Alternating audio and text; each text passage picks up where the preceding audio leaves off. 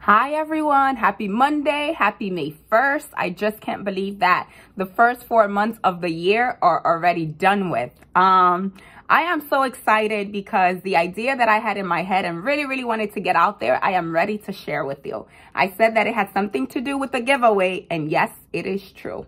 So my mother has always taught me that in order to get the things in life that we want, we must work hard for them.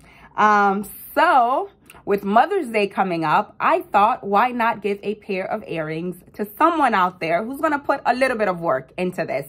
And they're going to get the Sabine earrings, Queen Sabine to be exact.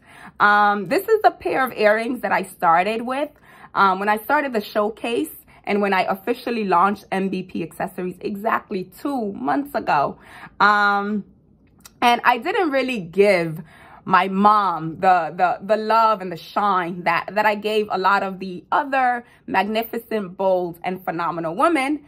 And I really want someone out there to just have a lot of the love and the magic and the passion and the kindness and the warmth that my mother has.